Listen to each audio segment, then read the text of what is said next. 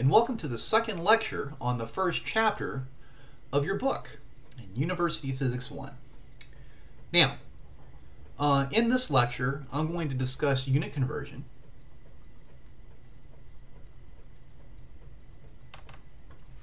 I'm also going to discuss in some detail dimensional analysis,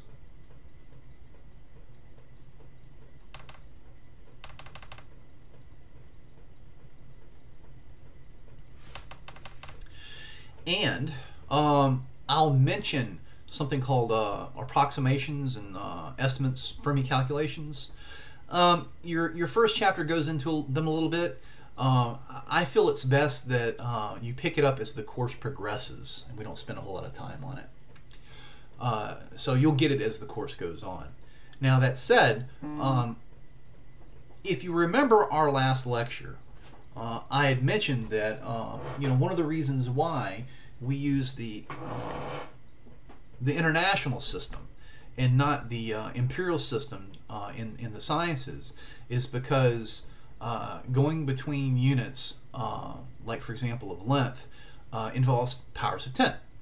So just as a simple example of unit conversion, we're going to look at one of those.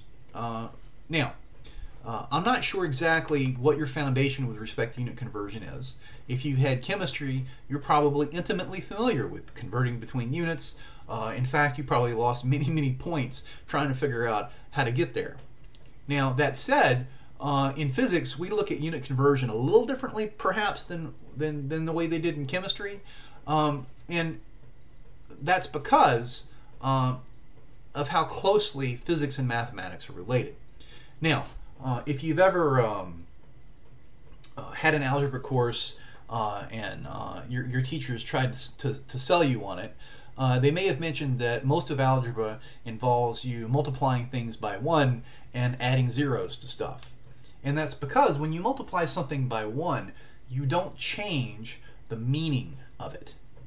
If you add 0 to something, you don't change the meaning of it. So that said, let's look at a simple conversion between kilometers and meters. So let's pretend that you had 15 kilometers. And what I'd like to do is to express this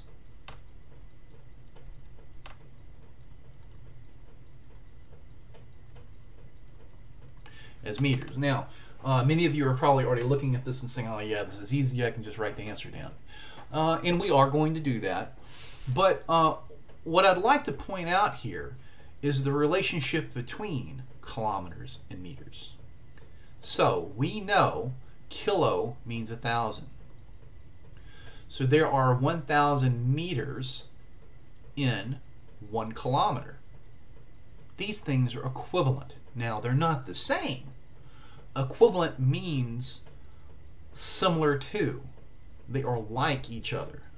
But it doesn't mean the same as. Now, what I'd like to do is to divide both sides by 1 kilometer.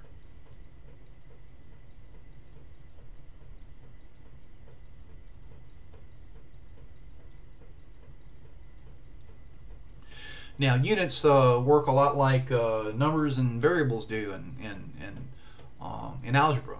If you have the same thing on the top and on the bottom, then they can cancel each other out, giving you 1. So let's look here on the right-hand side. There's a 1 here, there's a 1 here. 1 divided by 1 is 1. There's a kilometers here, and a kilometers here, and kilometers divided by kilometers is 1, which means that this is the same thing as 1. So what that means is that when you have a conversion that looks like this, or let's say that we instead divided both sides by 1,000 instead of 1 kilometer, you would have something that looks like this.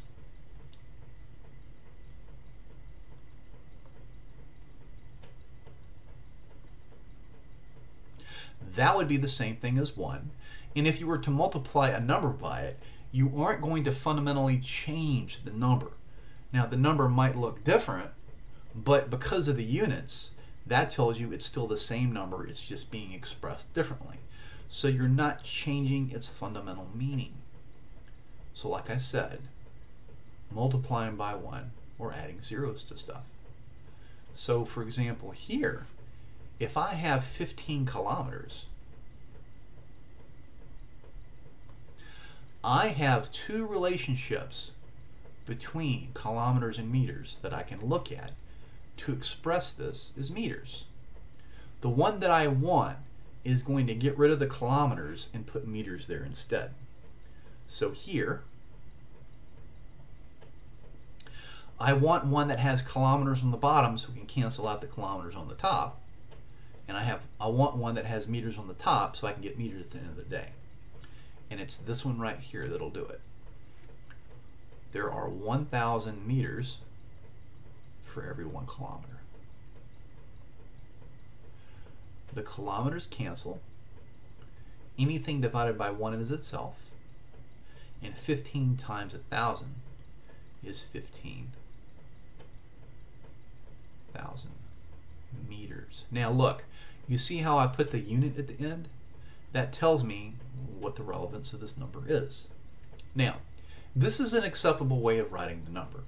Another way you could write the number, though, is to express it in scientific notation.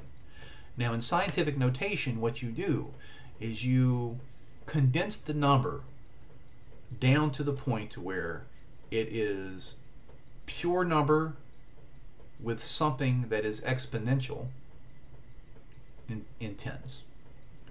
So this would be the same thing as 1.5, that's pure number, times, I see 1, 2, 3, 4, 10 to the 4th meters.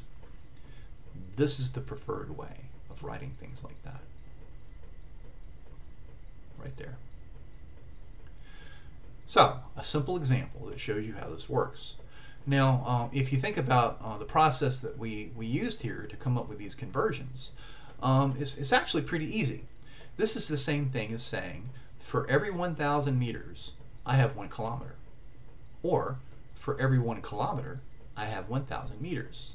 So as long as you can remember that in the back of your head, then you can write these conversions down very, very easily. So, let's do another one.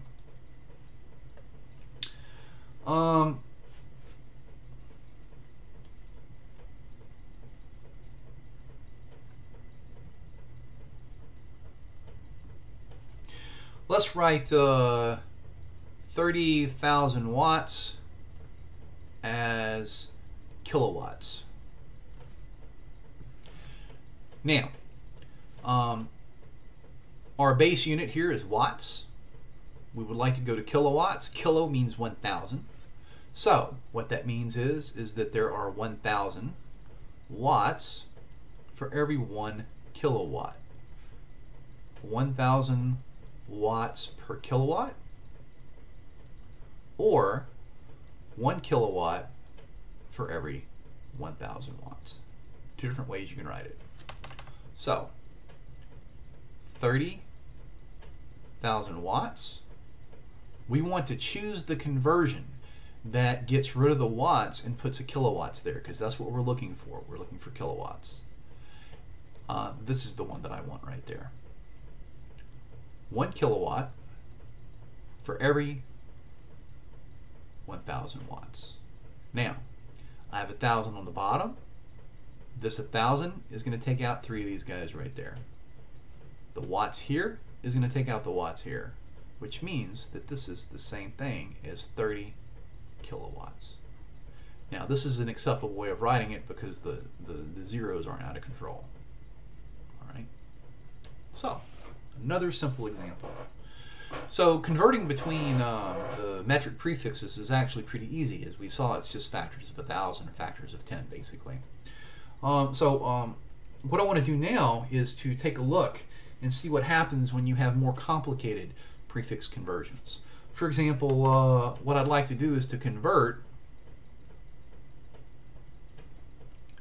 1.2 square kilometers, so it's an area, to square meters. Now, these types of conversions cause a lot of people problems, but hopefully by the time we're done with this, it'll be pretty easy to get. So the base thing that we're really trying to convert here are lengths, and we know that there are 1,000 meters for every 1 kilometer. We also know that for every 1 kilometer, there are 1,000 meters. Now, hold on, you're saying. These aren't lengths, these are areas. But an area is just a length by a length. A length times a length. Okay? So, for example, here, 1.2 kilometers squared. You might say, okay, well, I'm going to convert this pretty easy. I want to get rid of the kilometers. I want to put a meters there. So clearly this is the conversion that I want, right? 1,000 meters for every 1 kilometer. Okay, well, watch what happens. You have a kilometer here. You get rid of the kilometer here. Uh-oh, no, that's not right. Because look what happened. Kilometers squared is kilometers times kilometers. Isn't that what square means? Is something times itself? So what that means is in reality, you got rid of one of the kilometers here, but not both. Which meant that if you just did this conversion once, your units at the end of the day would be a kilometer times a meter, and I've got no idea what that is. So in order to make this work properly, you have to do it twice. 1.2 kilometers squared. There are 1,000 meters for every 1 kilometer. 1,000 meters for every 1 kilometer. Now watch. You have kilometers squared on the bottom. These 2 kilometers are going to take out these 2 kilometers. You also have a meters times a meters, which is a meter squared. And what is it we're looking for? Meters squared. There's 1,000, 1,000, and a 1.2. 1, 2, 3, 4, 5, 6. 1.2 times 10 to the 6 square meters. And that is our conversion right there.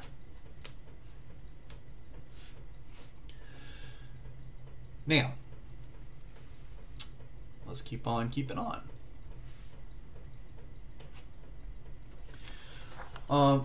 So, as you can see, going between metric prefixes is pretty easy to do. You just have to be a little bit more careful around things that involve squared or even cubed. And goodness forbid, even to the 4th power or something like that. But all you do is just to continue to apply the conversion, let algebra do its thing, and eventually you'll get to the right answer. Now, what I'd like to do now is to go between systems of units. So, for example, what I'd like to do is to convert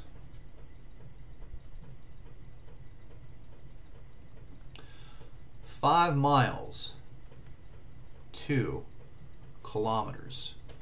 And the way I want to do this is not directly between miles and kilometers, but I'd like to involve some of the base units. The reason being is because I feel like it'll help us understand how these conversions can kind of stack and get things done. So what do I know? Well, I know that there are 5,280 feet for every 1 mile. Right? Now, I also note that for every 1 mile, there are 5,280 feet.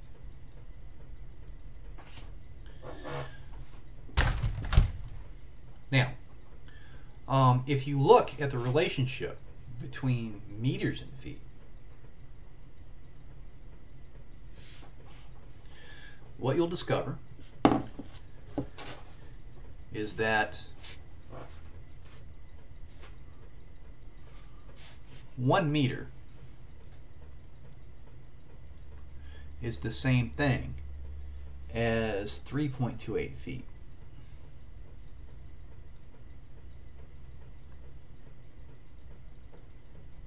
So, for every 1 meter, we have 3.28 feet, and for every 3.28 feet,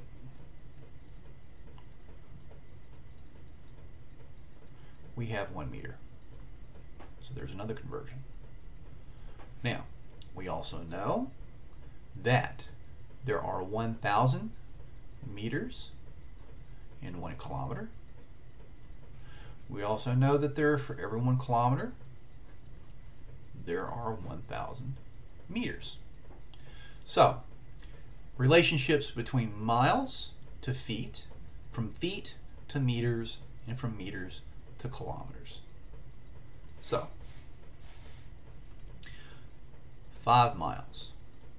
The first thing I'd like to do is to take those miles and put them into the base units for the imperial system, and that's feet. So it's going to be one of these conversions right here. We want to get rid of the miles and put feet there. And I'm thinking this one right here. There are 5,280 feet in 1 mile. And sure enough, the miles cancel, giving me feet. Now the next thing I want to do is to go from feet to meters.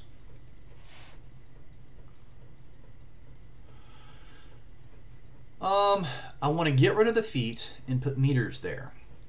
I'm thinking this conversion right here. For every 1 meter, there are 3.28 feet. And sure enough, the feet are going to cancel, giving me meters on the top. But that's not enough. We're going to kilometers. So, finally, we want to get rid of the meters and put kilometers there. I'm thinking this one right here. For every 1 kilometer, there are 1,000 meters. So it's a pretty long and complicated conversion, and truthfully you could look up a direct conversion between miles and kilometers. But what I want to do is to take the long route to show you again how these things stack with each other. Now, if you do the math here, you take 5 times 5,280 divided by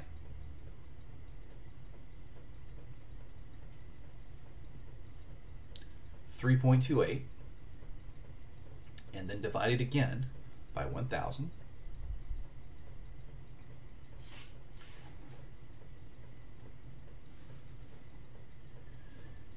You get about 8.05 kilometers. Now we're going to talk more about the about later on. So there you go. Here's your relationship between miles and kilometers. So that's unit conversion. Now let's talk about the about. So that falls up under the guise of something called significant figures.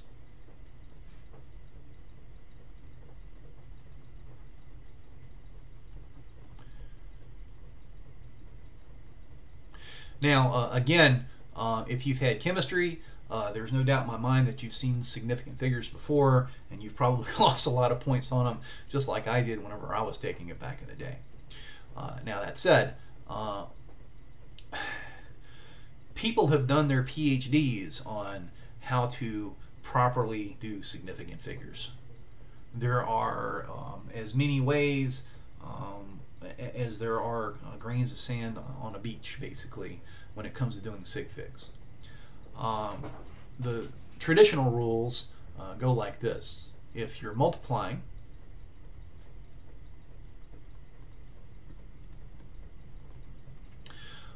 you keep the lowest number of sig figs. We're going to talk about what they are here in a second.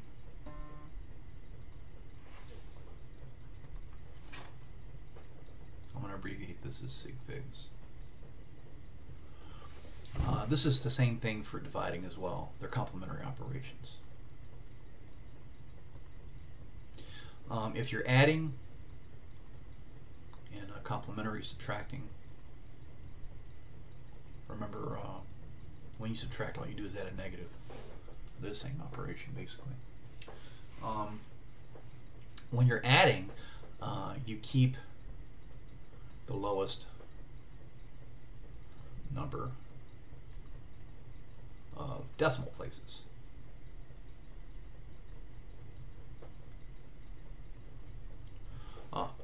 these two things combined create an enormous nightmare for people. And as a consequence, we're going to make life a lot easier than having to spend all of our time just juggling significant figures. But to get there, what I want to do is I want to talk more about exactly what significant figures are now that we have the rules sort of stated in an obvious manner. So significant figures are rules that tell us how significant a number is. How much can we trust it?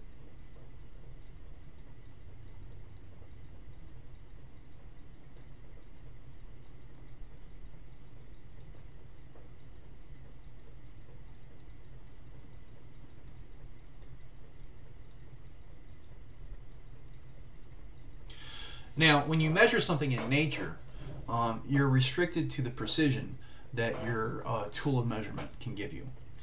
For example, if you look at a traditional meter stick, meter sticks will measure 1 meter, they'll measure 100 centimeters. Each centimeter is broken up into 10 millimeters, and that's about where the precision stops. So, for example, with a meter stick, you could measure, let's pretend that you're expressing this in meters. You could measure 1 meter, centimeters to that, and then maybe a millimeter or two there. Okay, but anything beyond that is an estimation,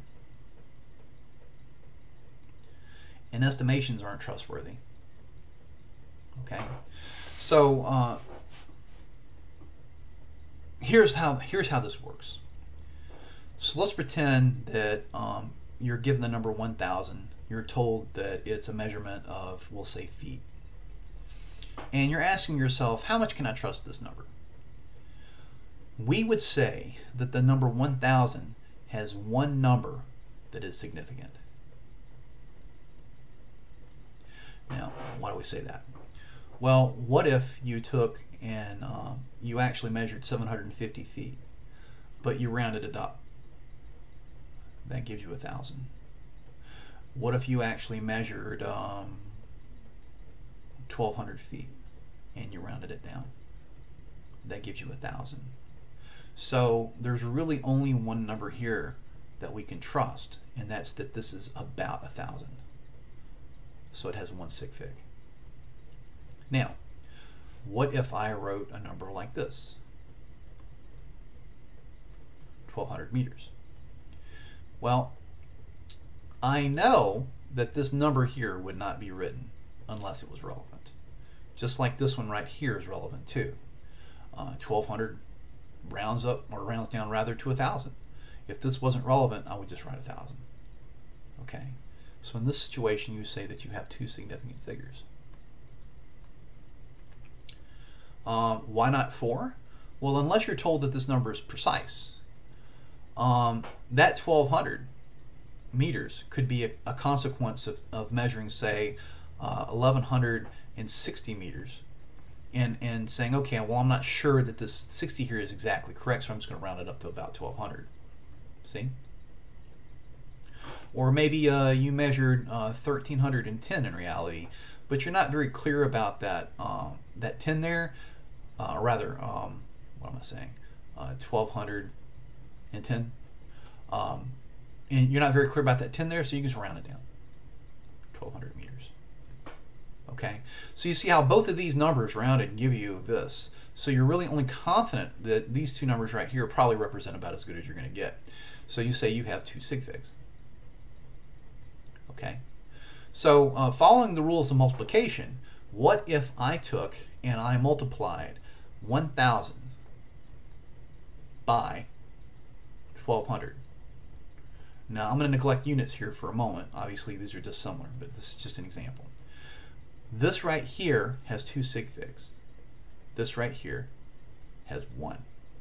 The rules for multiplication state that you keep the lowest number.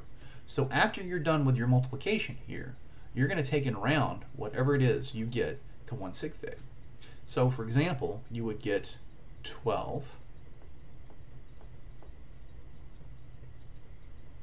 1.2 million, or 1,200,000. But look, I can only really trust this to 1 sig fig. So I'm going to represent it this way. Or 1 times 10 to the 6. Now look, it's a consequence of rounding. Now, you might feel cheated. Oh, I've lost precision here somehow. No, you haven't, though. The goal in physics is to represent the numbers with the most reasonable amount of trust that you can give them. And here, being reasonable means that we have to accept the fact that we're not certain. And we're representing that uncertainty by keeping the lowest number of significant digits. Now, let's look at some more examples. So, excuse me. How many significant digits? 1, 2, 3 are written. The rest are zeros. 3 sig figs.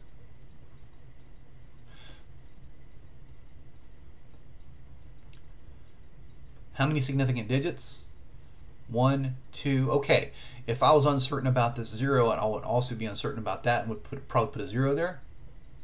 Nope, didn't happen. 4. They're all significant. Okay? The rule of thumb for whole numbers like this, when it comes to dealing with or deciding on how many significant digits that you have, is to start at the first number and start counting until you get nothing but zeros all the way out to the end. When you get to the zeros, that's when you stop counting the number of significant digits. So here, 1, 2, 3, that's not a 0, all 4. 1, 2, 3, oh look, all zeros, 3. We'll do another one.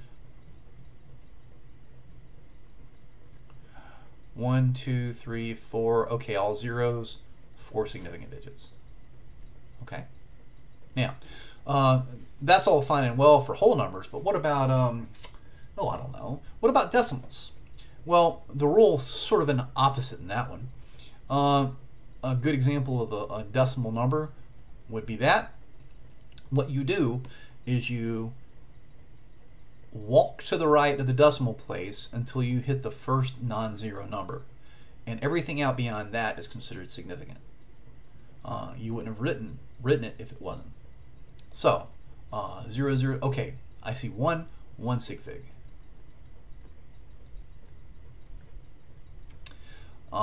0.0293, okay, 0, 0, oh look, okay, 1, 2, 3, 3 significant figures. Let's do another. 0.00000052. Okay, zeros. First non-zero number. I see 2 of them. Okay, 2 significant figures. So the rules are this. For a whole number, you start counting at the first number and you stop the minute that you get to all the zeros. For a decimal number, you start counting when you get to the first non-zero number and you just continue to count all the way until you're done. 2 sig figs, 3 sig figs, 2 sig figs. Or sorry, rather 1 sig fig, 3 sig figs, 2 sig figs. Here, 3 sig figs, 4 sig figs, 4 sig figs. Now, what if you have a composite? What if you have a true decimal number that looks like this? 5.002. Well, if you think about how this works, you start counting here from the left until you get to all zeros. Oh, hold on, there's a decimal place here. Anything beyond the decimal place. Oh, hold on. Oh, it's easy here. See, all of the numbers are significant. If it's written this way, it's all significant. 1, 2, 3, 4. 4. 123,000. Or sorry, 12,300.52. 1, 2. Oh, look, there's stuff out beyond here that's not zero. 1, 2, 3, 4, 5, 6, 7. 7. Okay. So, things that are composites, that are hybrid, or that are combinations of whole numbers and decimal numbers, they're all significant. If it's just a decimal like this, then you start counting the minute you get to your first non-zero, and if it's a whole number that looks like this, you start counting and you keep counting until you get to all zeros, and those tell you how many sig figs you have.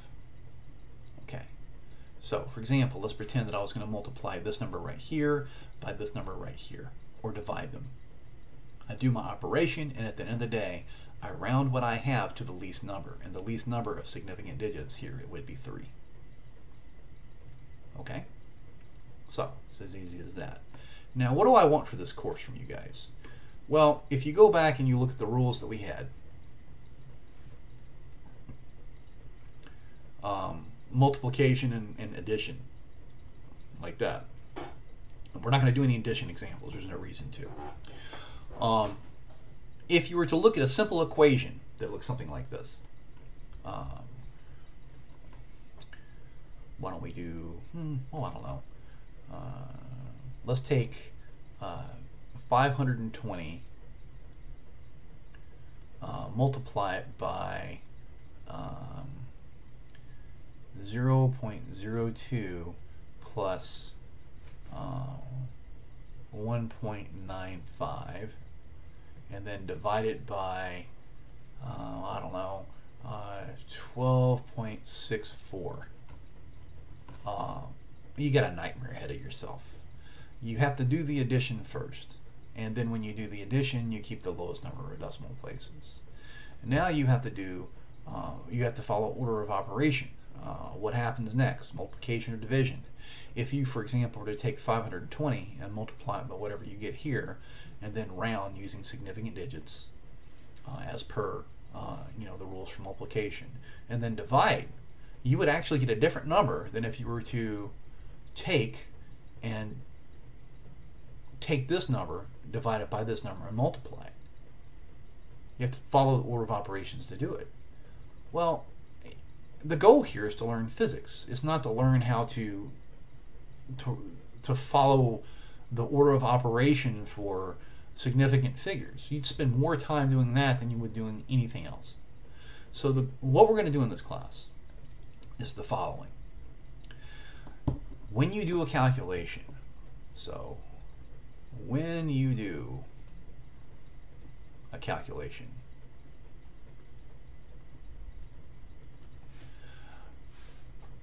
each number that you're given, find their significant digits. Find sig figs of each number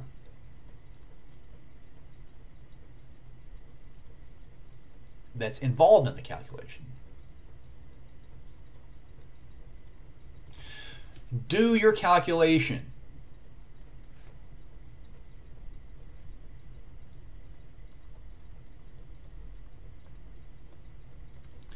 And then at the very end, with your answer,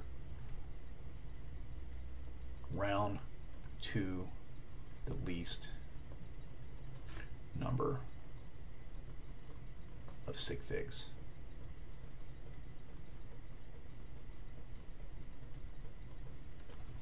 Okay, so the first thing you do is to find all the sig figs that you have in the calculation. You actually perform the calculation itself without any rounding or any of that stuff, and then at the very end you just take the least number that you've been given and you do your calculation. So for example, let's pretend that we're going to do this. So we're going to take 5.2, we're going to multiply it by 12 plus 0.1295, and then we're going to take and divide that by 1,000. Okay, so let's look at the sig figs that are involved here. That's 2. That's 2. That's 4. That's 1. So we do this mathematical operation, and at the end of the day, we round to 1 sig fig. Okay, so were you to actually do the calculation itself,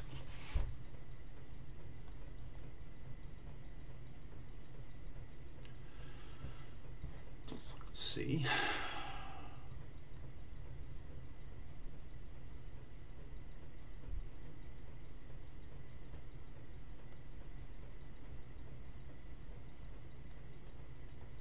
you would get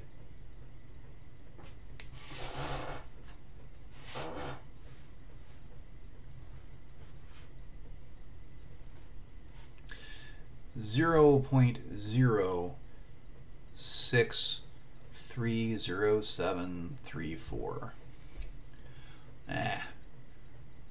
This stuff over here is garbage because of the precision of our numbers going into it. We're going to round this to 1 sig fig. And if you look at this right here, this rounds to 0.06. So this right here is how you would round it. And that's what I want from you. So find the number of sig figs that are in your calculation for each number.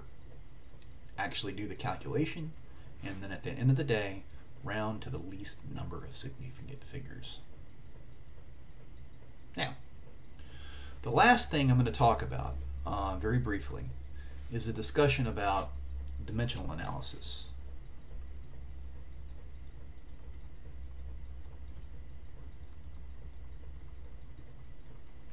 And dimensional analysis can be useful in helping you remember equations, which is not really relevant for this course because you can just look stuff up. But what I personally find to be really useful for is to make sure that the equation that you're dealing with actually gives you the answer that you're looking for, or at least in the ballpark of. Now, what do I mean? Well, let me give you a simple example of how you would do dimensional analysis. So one of the equations that we're going to derive when we start actually getting into the physics material is an equation for kinematics. It tells you how far you go given acceleration, given time, given initial velocity. And it looks like this.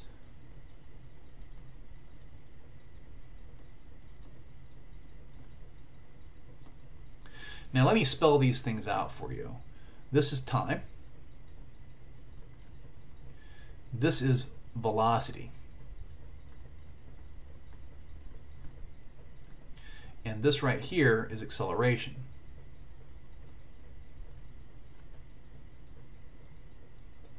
And this is something called displacement. Now let's talk about what fundamental properties they measure. So time, we know, is time. I'm going to call it just capital T. Velocity is like speed. We haven't talked about velocity before. We're going to be talking about it whenever we start to get into the actual physics content for the book, like I said.